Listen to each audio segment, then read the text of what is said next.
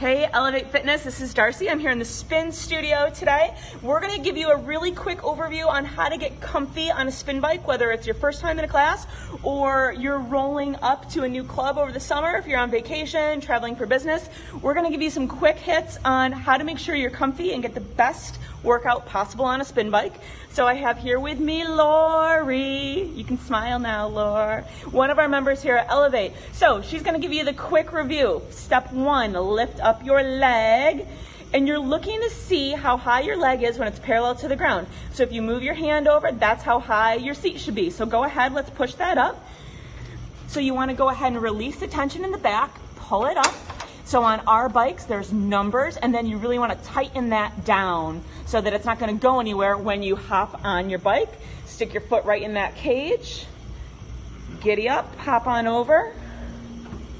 Perfect. All right. So the first thing we're going to do is check the legs and make sure that when you're pedaling, you've got just a little bit of a bend at the bottom of your knee or in the middle of your knee.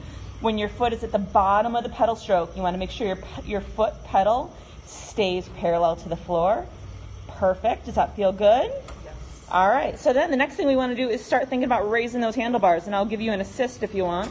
I'll pull your pin out for you. You want to lift them up? You want to hop off? That's probably easier if we hop off, huh? All right. So then we want to lift the handlebars up so that they're about a little bit higher than your seat to get you started. And then again, tighten that down so that you like where it is. Perfect. So that when you hop on the bike, you can put your hands right in front of your body and keep your shoulders back, your spine lifted, your tummy nice and tight as you're riding along, and you've got that beautiful straight spine. And then tip your hands down to the end of the handlebars, down to ride position, into race position, and still feeling nice and comfy on the bike.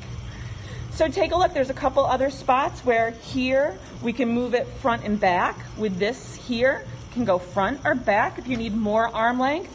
And then also don't forget back here with the seat, same thing. So right under the seat, it can push forward or back so that you can get the best fit possible.